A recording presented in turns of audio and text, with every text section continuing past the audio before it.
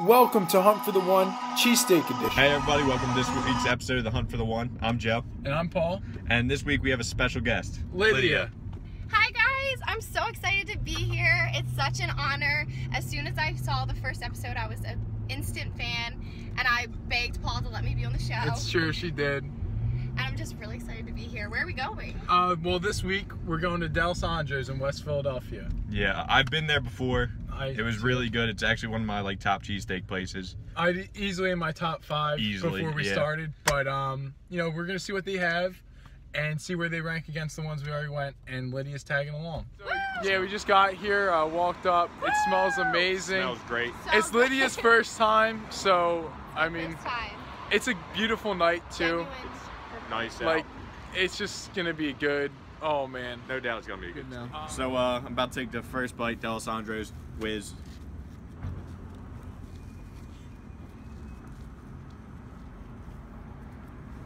It's delicious. Honestly, consistency is amazing at Dalessandros. Every time I've been here, it's been a great cheesesteak. So hyped about it. So first bite, I just got American, no onion.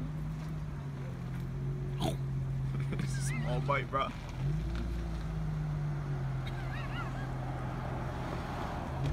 Two hours later. What are you thinking? I like it. I have to kind of like let it sit in. Clinical method. Yeah, I feel that. Now I'm gonna take the first bite of the American.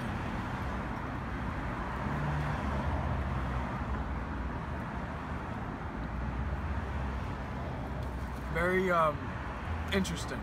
I got some things to say about this cheesesteak. Okay, so we just finished up Dalessandros steaks, and what did you think, Paul? All right, this is what when I said I had to say something, my first bite was filled with raw onions. Basically, the way I see it, when you get onions on your cheesesteak, they should be fried. Yeah.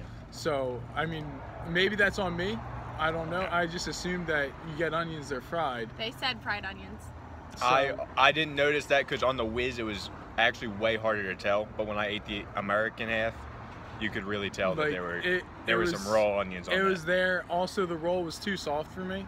It was a little soft. Like, I'm not about the hard roll life, don't get me wrong. There's a fine line. But it was like I was eating, I don't even know what I could compare it to. Lydia, what were your thoughts? What were your thoughts?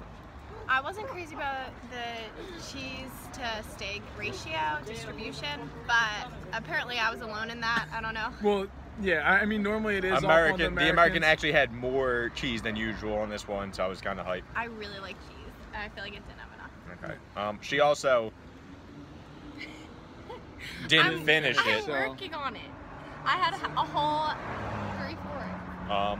A whole 3/4. But yeah, overall, it's a pretty solid cheesesteak. Yeah, we just got done Dalessandros. It's right behind us. Right across the street, there's this place called Chubbys Cheesesteaks, and I heard that the old cook for Dalessandros came over here apparently, and he did something good with the steak.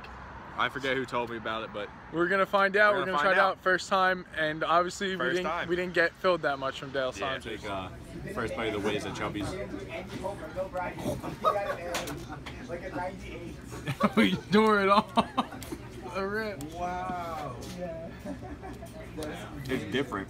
It's a lot different than Dalessandros. I think it's seasoned different, but I'll tell you what. So this is the first bite from Chubbys of the American, and we're going to compare it basically right to Dalessandros.